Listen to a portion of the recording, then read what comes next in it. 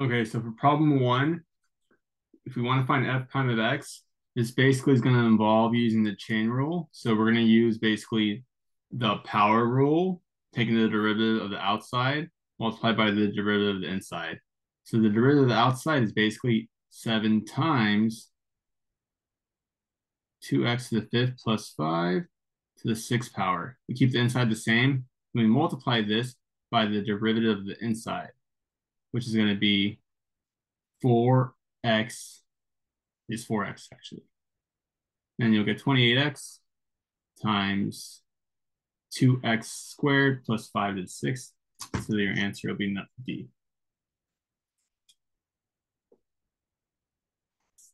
All right, problem two. We have this is something where you can use the natural log rule or the u substitution technique. But once you start really getting good and familiar with logarithms, you can kind of see the pattern. But like you can factor out 1/3. So let's do that first. Because what happens is you can actually take out a 3 from the denominator. So that'll be like x plus 4 times dx. Then you can factor out a 1/3 out of the whole or out of the whole integral. It becomes 1/3 times the integral of x plus 4, or 1/3 times the integral of 1 over x plus 4 dx. And then here, whenever you have 1 over x plus any number, like x plus 10, x minus 17, this will just automatically be the natural log of 1 over, or just the natural log of whatever you have in the denominator. So for example, this will just be 1/3 times the natural log of the absolute value of x plus 4. And of course, add the constant c. Now, if you want me to prove this, it's pretty simple. But we just make the u x plus 4, and du will just be dx. And this essentially just becomes 1/3 times the integral of 1 over u du. And the antiderivative of 1 over u is the natural log of the absolute value of u. So this becomes 1/3 times the natural log of the absolute value of u plus your constant. And you replace u with the x plus 4, and you get this. So you end up with the same answer. So the answer would be B.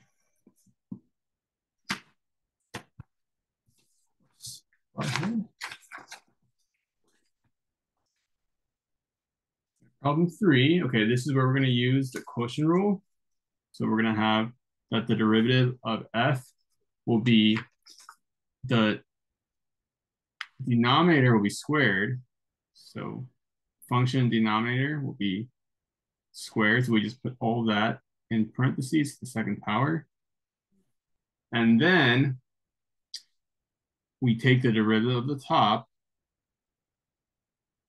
which is going to be negative x, or negative 1, times the function in the bottom. So negative 1 times x cubed plus 2 minus, then we keep the top function as is, minus 5 minus x, group it up, times the derivative of the denominator.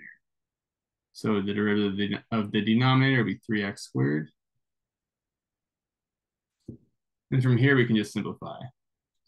So the numerator becomes negative x cubed minus 2. We get that this becomes a 15x squared minus 3x cubed in parentheses, so minus that, so minus 15x squared plus 3x cubed.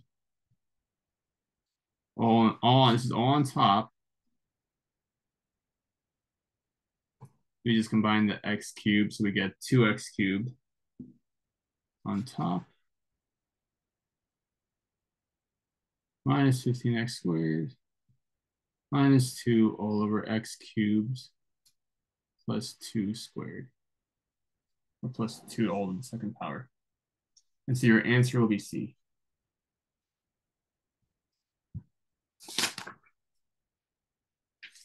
All right, problem 4, we're going to use the trapezoidal sum rule. Here we're given a table that shows the velocity in miles per hour of a truck at these selected times. So 0, 0 0.5, 2, and 3. And their hours. So half an hour, 2 hours, 3 hours.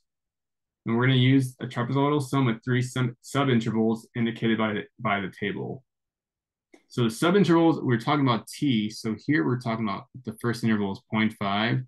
The second is 1.5. And the next one is going to be just 0.5 again. Or not 0.5 again. 2 to 3 is 1. That's what I meant to say. Okay, so those are the subintervals. And if you want to find the approximate distance in miles that the truck traveled from t equals 0 to t equals 3, what you want to essentially do is look at this as the sum of the area of 3 trapezoids. So I'm going to draw a visual so you can get an idea of what this means. Because this is actually really simple, but I do notice that students get confused when they just try to memorize this. For some reason, they think it's harder than it actually is. But all you're doing is basically taking a trapezoid where the heights are 20, 60, 40, and 30. So we have a point at 0, 20. So over here, the height is 20, so 0, 20. The next one's at 0.5, 60. So something like this. Not drawn to scale, so 0.5, comma 60. So you can see that's our first trapezoid. The next one will go up at 2. So this is 0.5. The next one will be a 2. 240. So maybe some, again, not drawn to scale, just to give you an idea. So 240. So the next trapezoid will look like this. The next one will be a 330. So 330 is a little bit lower, a little bit higher than this, but a little bit lower than that.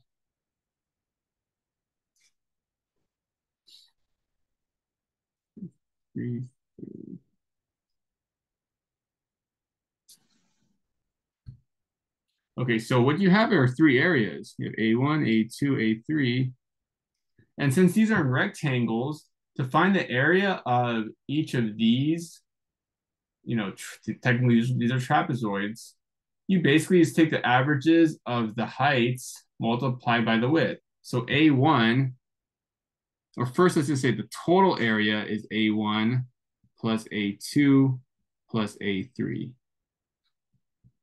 A1, you take the average of the sides or the heights you can think of. That'll be 20 plus 60. So 20 plus 60, the average of 20 plus 60 is 40. So you basically are going to take 40, 20 plus 60. And when I mean average, that's why you see this divided by 2, because this is just 40 times the width. So this times 0.5. That's A1. But it just comes down to 40 times 0.5 for that A1 plus A2. A2, you take the average of this side and this side, which is the average of 60 and 40. So 60 plus 40, which is just 50. So plus 50 times this width, which is just 1.5. 0.5 to 2 is 1.5, which is again right up here. Plus A3, you take the final average of this side and this side, 40 and 30, should be 35. 40 plus 30 over 2 times this, which is just times 1. I'm barely squeeze it in there, but times 1. So that's just 35.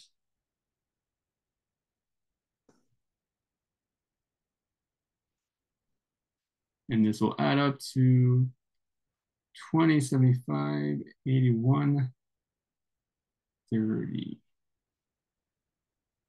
So your answer will be B. Now remember, since this is a non-calculator section, you're not going to have any tedious calculations where you're going to have decimals that you can't do in your head. And you don't have to do this. Again, I just drew it out just to help you get a visual.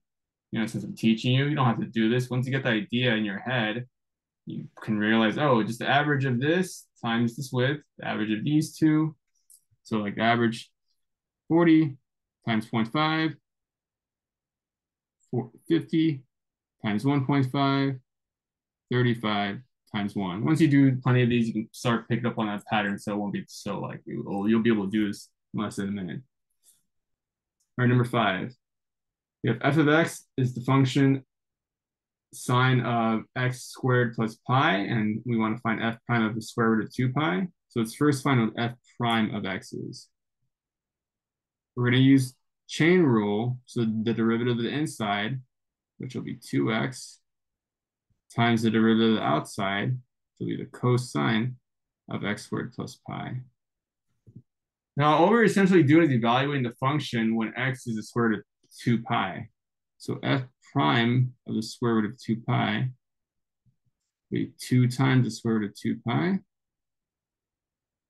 times the cosine of the square root of 2 pi squared. The square root of 2 pi squared, you square that, you just get 2 pi plus pi in there.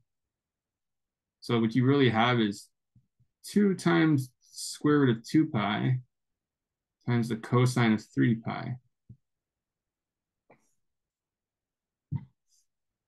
So you have 2 times the square root of 2 pi. Make sure you know your unit circle. 3 pi will be on the left side. It's basically going to coincide with 180 degrees. Let me draw a unit circle again if you need a refresher. Remember, if you start at 0, we go this way. Over here, that's pi. You keep on going counterclockwise. This is 2 pi. Another pi, you're going to be back here. So that's going to be -1. So 2 times root 2, 2 times the square root of 2 pi times -1. So you get -2 times the square root of 2 pi. So your answer will be A.